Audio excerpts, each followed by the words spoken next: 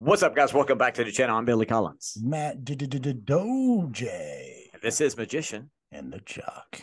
Who do we have, big guy? We have Rob WRONA. That's his name, Rob WRONA. Fans of the show might not recognize that name. Rob's a good buddy of mine. We connected, gotten to know him really well. Why I wanted to bring Rob on the show, and I've kind of been hounding him for a little while. He is an extreme outdoorsman. Set this up. I was talking with Rob. He's like, you ever had those days where you just kind of feel like unmotivated? You're just like, what the hell? I'm just not feeling it. Yeah. I guess Rob was having that day, and he's up in Michigan. So what did he do? He went and jumped ass naked into a lake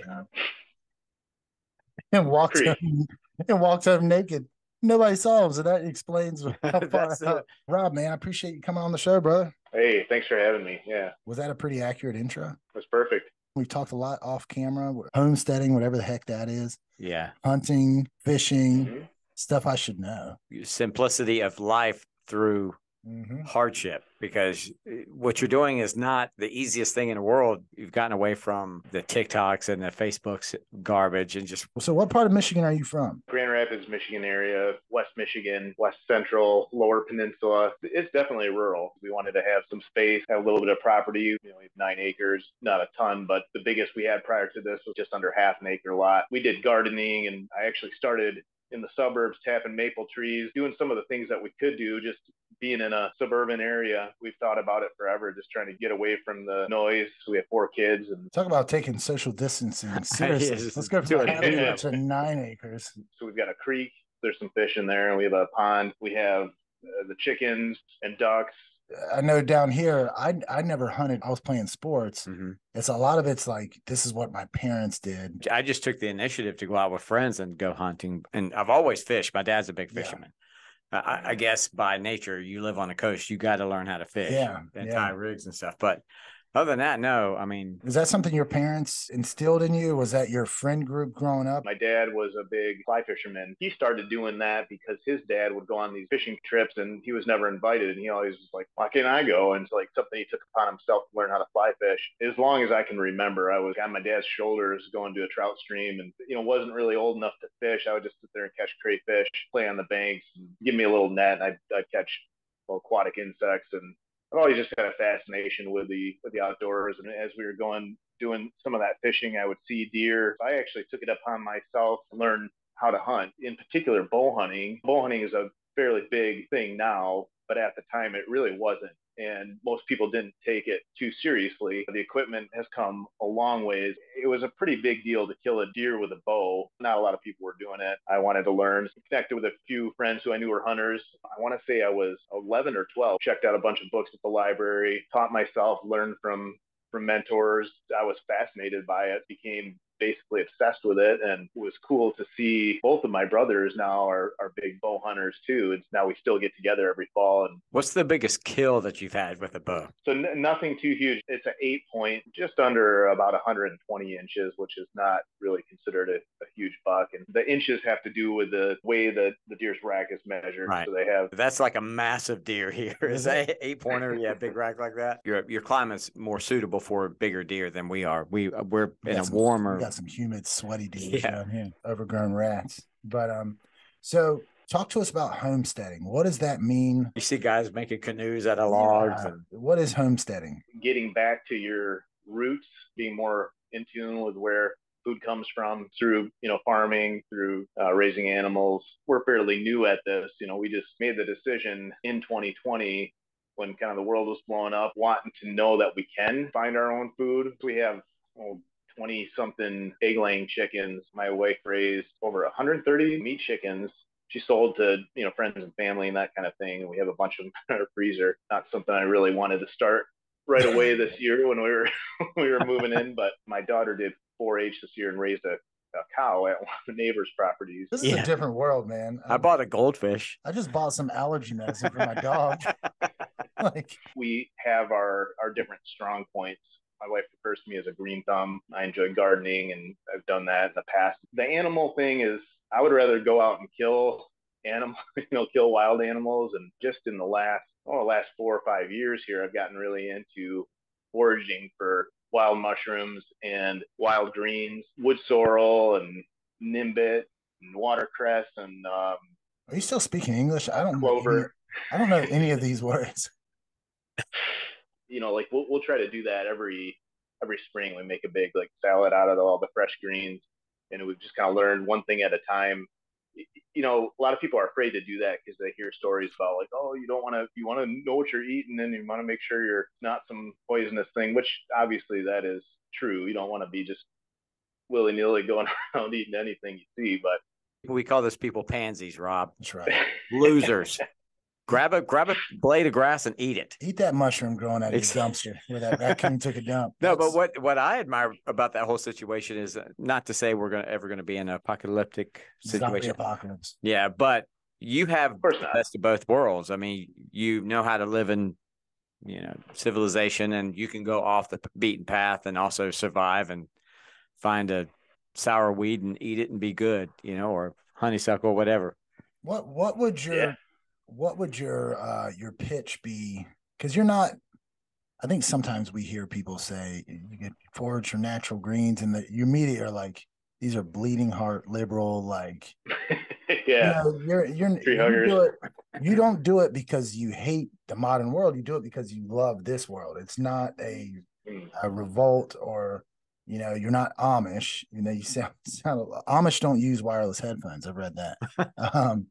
But, I did have a big beard for a while. You know, I mentioned to you on the phone, you know, my parents, they bought 20 or 30 acres out in the woods, built a cabin called Serenity. Mm-hmm. And it really is like that. This just human call to either the outdoors, the nature, wanting to work with your hands. I mean, now you can click a button. It's not that you don't have to go hunt. You can click a button and the thing that's already hunted will be at your door, already cooked. Yeah. What is something you're getting that others just aren't? I mean, I think it's a lot of things. It's a big challenge. There's a lot of reasons not to do something like that, or just we are so used to conveniences. It does take an extra effort to hunt for your own food or to raise your own food. In recent years here, some food shortages and some things that we've seen with the supply chain getting disrupted, and people are now all of a sudden, I know I talked to a colleague in another state who's kind of similar here, but like to go and get a dozen eggs is like $8, you know? Yeah. I was going to say what you're growing is the modern version of 8-ball cooking, because everybody's wanting if you can eggs. I was trying to figure out how to grow toilet paper back in the day. That's tough. Oh, we got leaves. Yeah, that's the other benefit of living in the woods. And did I hear you say in the very beginning that you tapped a maple tree to? Oh man, I mean, yeah. Didn't you send me some for Christmas? I did send you some. I don't know if it was Christmas time, but yeah, last year I sent you. I was like, sweet whiskey. Shoot. Yeah. That's next on the list. We gotta do some moonshine or something. But the maple syrup thing, you know, I don't know. That was just something I was in. This will be now my 4th year doing it. But I started just in our neighborhood. We had one big sugar maple and 2 silver maples. And I had always heard about that. A lot of people said, well, it's not really worth it if you just, you know, have one tree. And I was like, well, I just want to try it. I just want to see if I can do it. And so I think I used like crock pots, and I got a big like cooking tin just put over a fire in my backyard. This guy's creating a meth lab. Cinder blocks. Yeah, it was cool. It was a fun little experiment, and it turned out, and it was some of the best syrup we've ever had. And I think some of that is just like a psychological thing when you make it yourself. And my goal has been to do a little bit more each year. So the first year I did it, I want to say we ended up getting maybe just under 2 gallons of finished syrup. Then the year after that, did like a little over 4 gallons. And then last year, this was last year when we first moved into our new house in the woods here, did about 6 gallons. And the more we make, the more we use. We use it in, my wife does like baking, and she'll use that as a sweetener. So hey kids, I hope you like pancakes. Go brush your teeth. Here's some syrup. I can't explain exactly why I do it. It's certainly not worth it from a cost standpoint. I mean, you could just go and buy the syrup, and it's satisfying to use something that you've created too. I love mowing my grass. You know, because you'll hear people say, well, how much do you make? Do that by the hour. So yeah, if you're right, mowing your grass and it takes you an hour, then you just lost however much that is, right? Well, and like you said, you mow your grass. It also gives you your time away from everything, where you can just put your headphones on and go work. I'm sure, Rob, when you're making syrup or fetching eggs or going out in the woods hunting, it's your time to kind of regroup, get the bearings back, and just get back to basics. Yeah. Yeah, totally. So I've got some questions, right? You're from Michigan.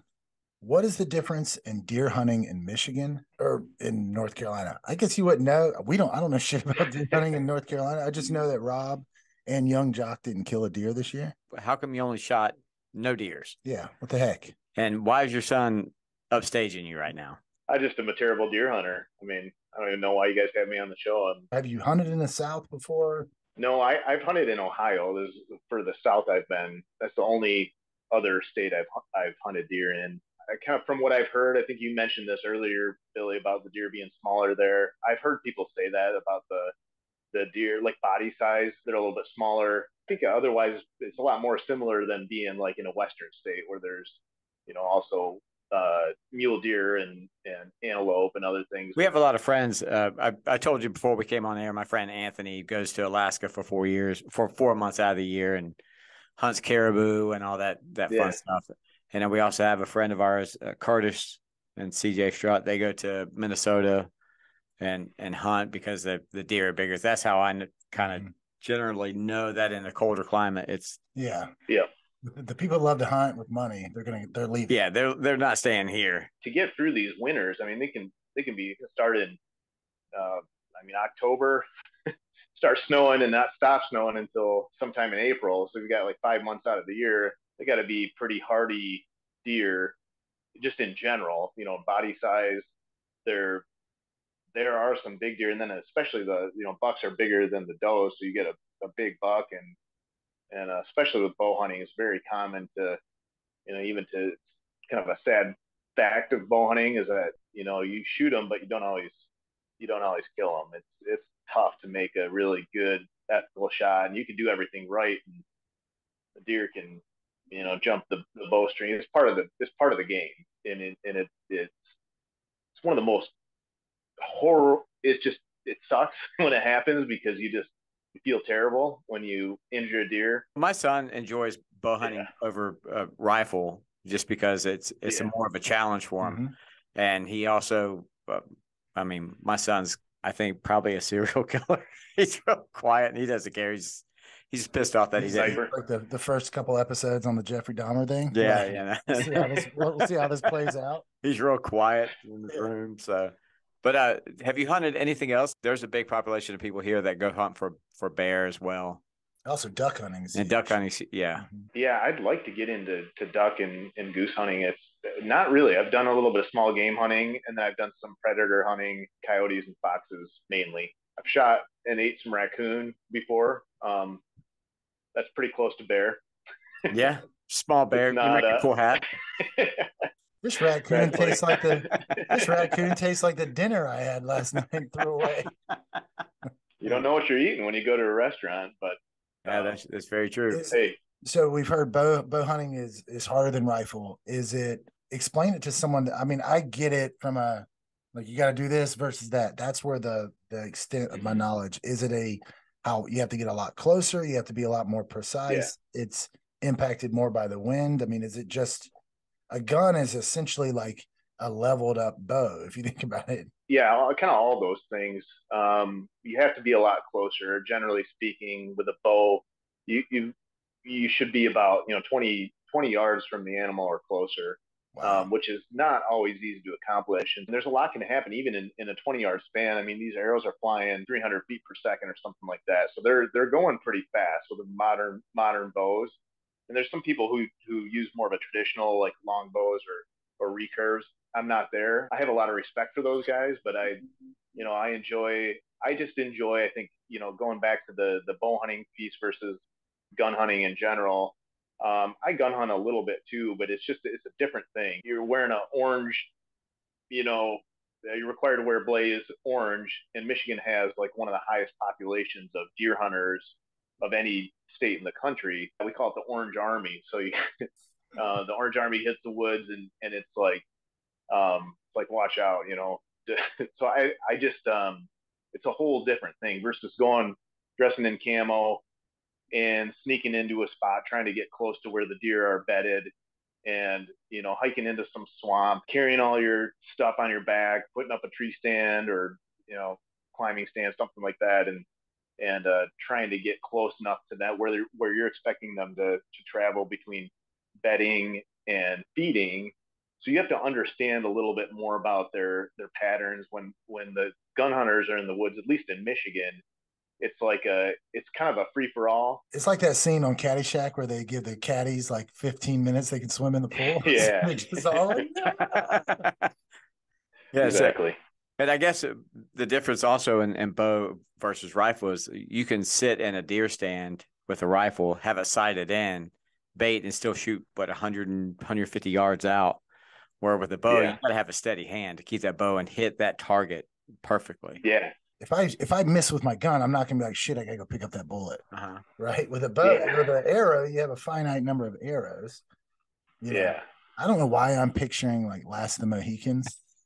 That's not wearing moccasins. I'm just like, or the Mongols. Yep. Like, he's wearing raccoons. Oh my god! Jackets that he... Like, Matt, what is that feather on your head? What do you mean?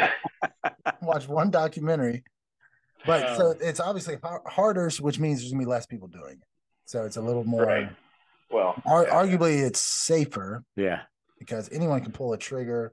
Hence why you got to wear that orange life jacket around the middle of the. You get Dick Cheney.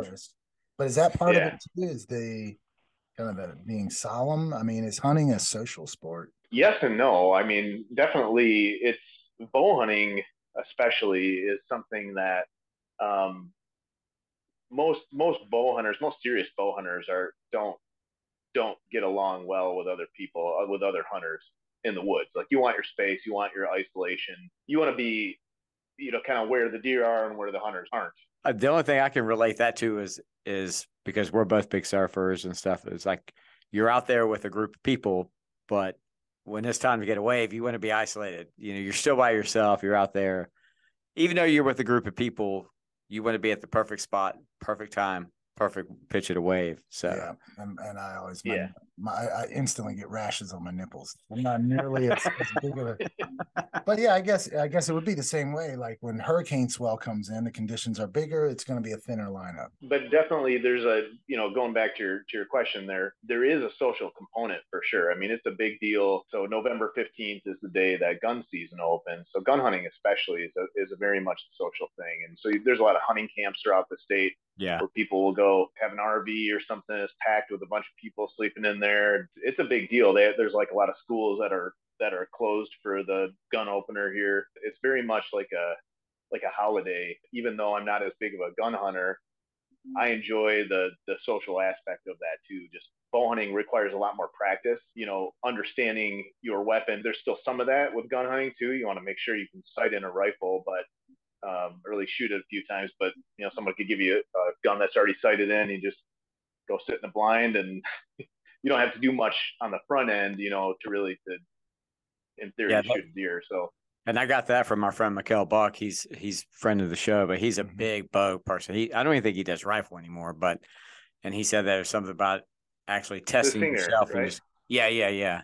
Testing your skills of using a bow. He's, you know, and Mikkel's a very colorful person. He's like, any bitch can go sit in the sided stand and shoot people. That's essentially what Rob's saying, with a lot nicer. But we're getting a more PC version. Yeah, we're getting a vibe of rifle hunters are just bourbon drinking. Yeah, just the rifle hunters are what the worm dunkers are to fly fishermen. You know, they are to bow hunters what the worm dunkers are. Until we're like, what the darn bait fishermen. Let's transition to fishing. I grew up on a creek. The extent of the last time I went fishing, deep sea fishing, it was for Andrew, Mary Joanna. Yeah. It was like the event. That was the last time. And I got so astronomically sunburned and chafed. I've never gone fishing again. Well, you're in the middle of the ocean with no trees and all we had was white boat. All we had was beer. I'm like, guys, I do appreciate this, but I don't want to die. Are we almost done? They're like, bro, we're out here for 8 more hours. And were you actually fishing, or was it the fishing yeah, just to no, up? yeah, I was like burning. You mentioned fly fishing. There's a bunch of different types of fishing. Are there different tribes within fishing too? Like Oh, deep for sea sure. Yeah. versus beach fishing. And it's just cool Yeah. how human we are tribal in nature. Yeah. Yes. Especially now with the internet. Now you can join a Facebook group or follow somebody that's all they do is fly fishing. So what's the difference between fishing there, freshwater versus saltwater? The fish are almost completely different. Kind of interesting being in Michigan, we're surrounded by the Great Lakes. So we have 5 different Great Lakes that are all stocked with salmon and steelhead, mostly from the West Coast. And they're saltwater fish that migrate into freshwater to spawn. And so we have, basically transplants that we created our own version of that here in the Great Lakes. So they're naturally they're naturally saltwater species, but now they're exclusively like landlocked freshwater variations of the same species. But aside from that, it's the only one that I really know of. Mostly the other fish are completely different. I've done a little bit of deep sea fishing and a little bit more of like the backwater fishing in Florida, and I think it's a blast. I enjoy it all. I'll do any kind of fishing. It's just for me, it's all fun. But the kind of thing I do the most of is trout fishing, trout and steelhead, which is steelhead is basically a big rainbow trout that migrates from a bigger body of water into the streams to spawn in the spring. Have you ever seen a bear catch a salmon? It's not in Alaska. On the Discovery Channel. That's pretty regular, right? I think it happened in my backyard. Wait a minute, you live on the beach. What I'm talking about, where they sit there and the salmon are just like, eat me, eat me. And they're jumping up and grabbing.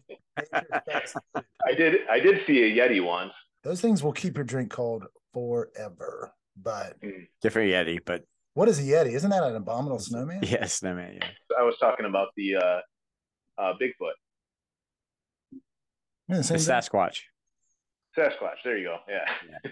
Like a Bigfoot in the snow, and then Sasquatch. Oh my God, I feel like our channel's taking a new turn. So we're gonna go on You guys know more about Yetis here.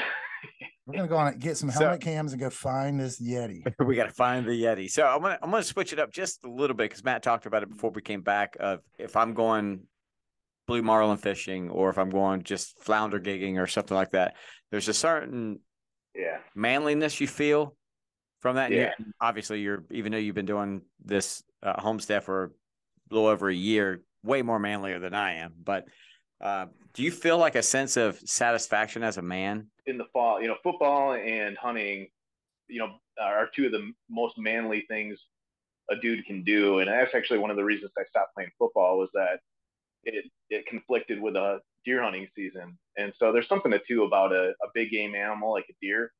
I've not hunted bear. I've not hunted something that could kill you. Although, a 200-pound a whitetail buck. I'd be like, some of those things, like if you get close enough to them, don't move. There have been stories like it's happened before, and people have gotten, picked up, and a deer will gore them and with their antlers and pick up like a 250-pound dude and carry him, 100 yards through through the woods. I would be the little guy that gets carried on the back of a deer.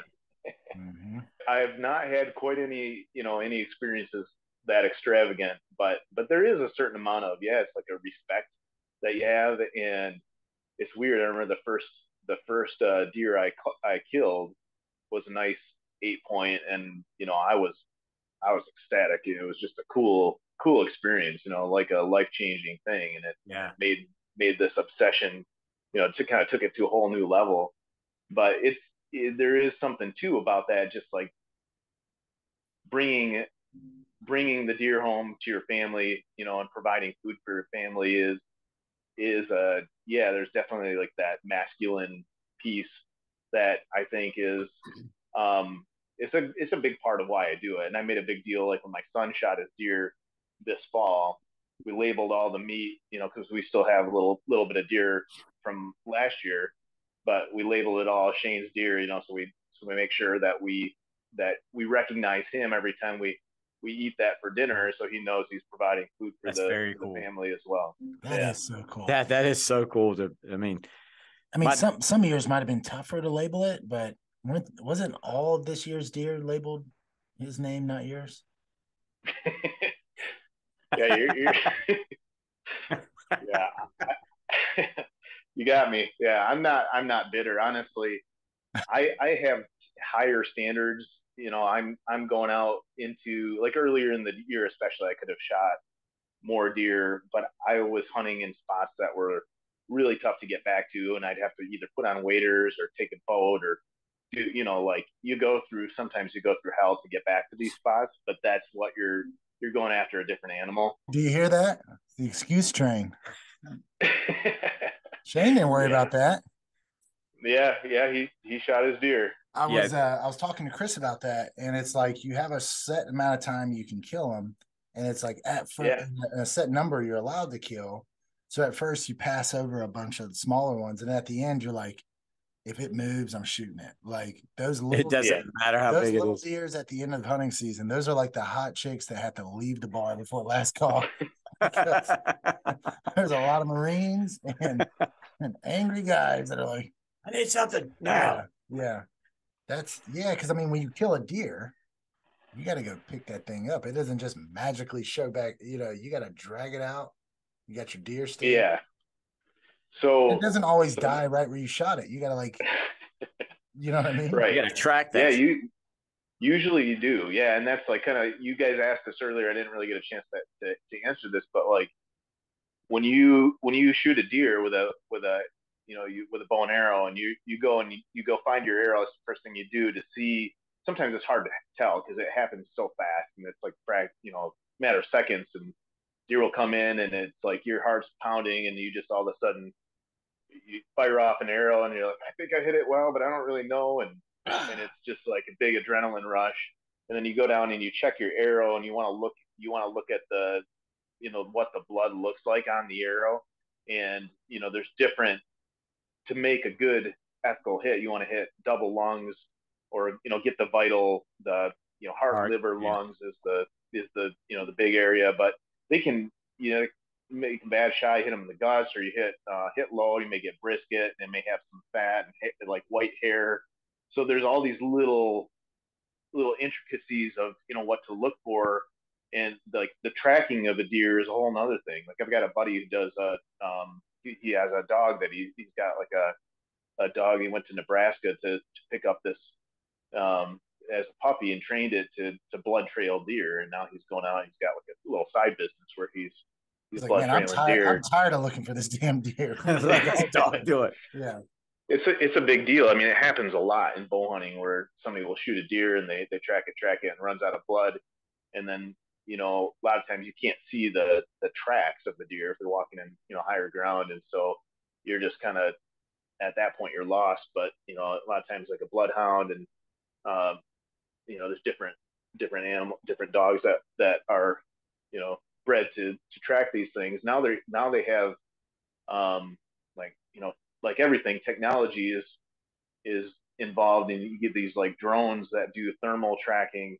So they'll from overhead, they'll go and track these deer, and guys have these businesses, and that's kind of a cool thing too. But yeah, that's what I mean. Like there's all these different pieces of it that a person can specialize in, and you kind of have to know a little bit of all of that stuff to be successful. And like my son's deer this year, he hit it, made kind of like a higher hit, and it happened fast, and he ended up hitting it in the spine, which is kind of tough for especially for a young hunter, because what happens is it paralyzes them. Not to get too gory here, but it drops them, but it typically doesn't kill them right away. So you have to get another arrow, or go and slit its throat or something like that. Fortunately, he was able to get two more arrows in it, and he finished it off. But it wasn't a super smooth kill. And for you, Dad. And I actually remember you took my Xbox.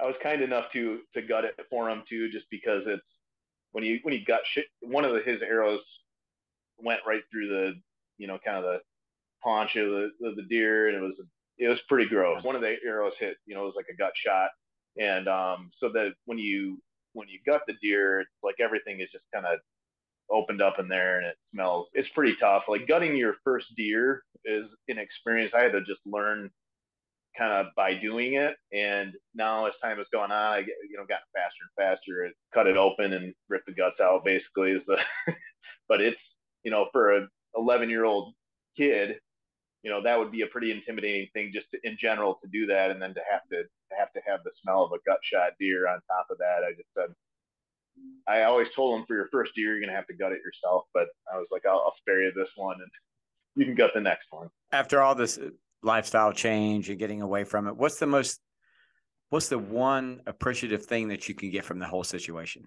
I'm very grateful it gives me a whole new appreciation for life in general. So, I mean, just a gratitude, if you will, for where food comes from. It is hard for me to sum up, but I definitely have always felt, somehow connected to being outdoors. It's more natural for me to be out there doing my thing, hunting and fishing, than it is to be, stuck in some building, rain or shine. There's always something that's happening outside, and it's like a whole nother world. So it's more than just like an escapism type of a thing. For me, it's like you said earlier, I can kind of unplug a little bit and get into the zone. And a lot of times you see things that, to me, it's fascinating when I'll see, I was driving down, I was actually just talking to you, Matt, when we were on the phone the other day, and there's two bucks fighting on the side of the road, like right in the middle of the city near a busy expressway. And I was like, "Hey man, I gotta go." He's like, "I gotta go." Yeah. I'm like, "Are you good?" He's like, "I think there's two deer. They're fighting right now. I gotta check those out. I gotta go get my ballpoint pen and kill this thing." That's right. It's a big deal. It's a big deal to see stuff like that. But I mean, I'll get fascinated by, those little things. I see I'll see my cats, kill a chipmunk or something like that. I'm like, man, I appreciate that as like they're skilled hunters, and they killed a rabbit once too and feasted on that. It was, like, it's just cool to see that kind of thing, and it's not just about the killing the animal. It's like there's a whole world of different things. For me, I start, like, actually probably in a few weeks here, I'll be boiling maple syrup and cutting the wood, boiling down the sap to make syrup, and then after that doing some steelhead fishing, and then I shift over to more trout fishing, and then get into the summertime, more lake fishing, to bass and bluegill and that kind of thing, and then do hunting in the fall. So it's really a year-round thing where there's always something to do, and my kids enjoy this too. My wife and kids will, like, it's just a good excuse to get outside and like so I know I'm not really answering your question directly. No, you are. This is exactly what I was, going for. And this is something that I pulled this book out. This is called Last Child in the Woods, the Saving Our Children from Nature Deficit Disorder. This was like I don't know, 15 years ago or something. This book was written, and it's a really cool, like, they share a lot of stats as to why it's so important, so helpful for kids to get outside to have these experiences. 100%. And it's a bit of a lost art, and you can see why. It's tough for parents, especially with the demands of getting an income and supporting your family, and it's like you have limited time to go out and do these things, right? So but I've always enjoyed it. To me, that's part of the challenge of finding a way to fit it in. It's not always been easy, but like I couldn't stop doing this stuff even if I wanted to, like there's been times where I've thought, man, it's gonna be so busy this fall, and like this past fall, my son was playing his first year playing football. I was coaching him, and we had constantly stuff going on the weekends, and like, is it really worth it to to go deer hunting? And I didn't hunt a ton, but still fit it in because it's just like, the leaves start changing colors, start falling, and it's like I got to be in the woods. Like it's just something inside of me just pulls me into like it's like a magnet, and I'm like, man, I got to get out there and do my thing. Oh yeah. And so same thing in the spring with fishing. It's like it's a weird thing to explain, but it's always been a part of like there's it's a big pastime, type of thing. So you have all these like what's the word I'm looking for, like nostalgia type of like all the sights, sounds, and smells of whether it's the spring or the fall, and I just love being outside, and maybe it's all just a big excuse to to do something that I enjoy, but. Well, and on top of that, you're building like those memories with your family as well. That now your kids are going to move on and do the same thing and create memories for them. So I feel like I've hijacked this whole conversation. No, I don't even. And we're coming close to the end of this part. But I do want to ask. You said your wife and your kids are with you on this situation. I'm sure your wife, you both came up with the idea to do it. But do you see your wife in a different way, like a more of a respectful way, or is it just different than before? I mean, of course she's had 4 kids. And I'll piggyback on that too. We were talking earlier. This shows the importance of picking a spouse, because your first date with her was pretty indicative that like it wouldn't work out with Rob if it was like he's not gonna marry a city girl that's like, ew, outside. You know what I mean? Like you're asking for conflict. But yeah, that's a great question. That's a little side story by itself. We were set up on a blind fishing date. That's how my wife and I met in college. We were set up to go. This is Uncle Si reincarnated, dude. Yeah.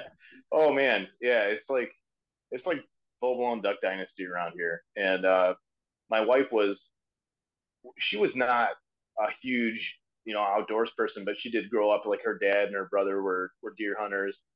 So she was around it, and she had she didn't despise it or anything like that. I don't think she would go out and do it on her own, if it wasn't for me. But the draw for me, I had never met her before, but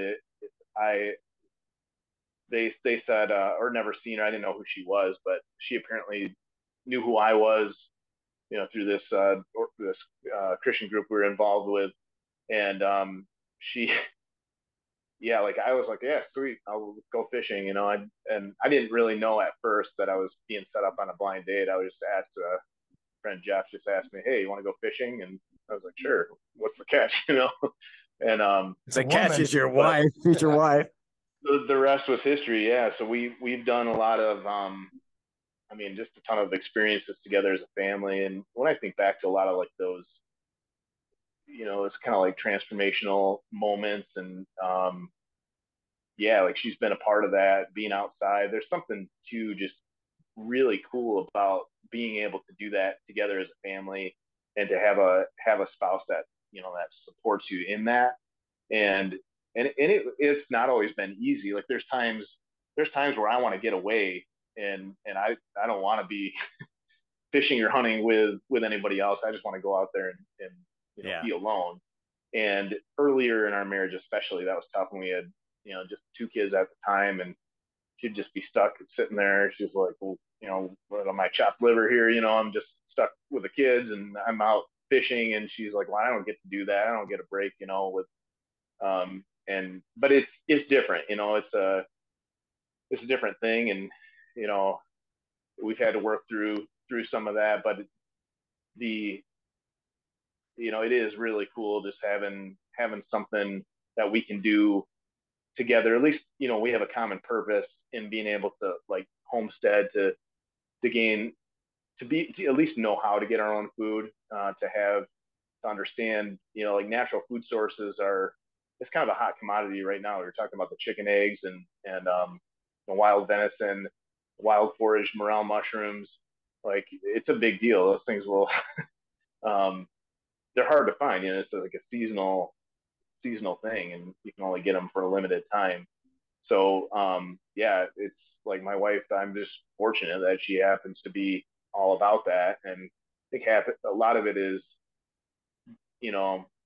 just because I've always been so passionate about it. And if I wasn't passionate, I don't know that she necessarily would be, but I don't know how much of a choice she has in the matter, I guess.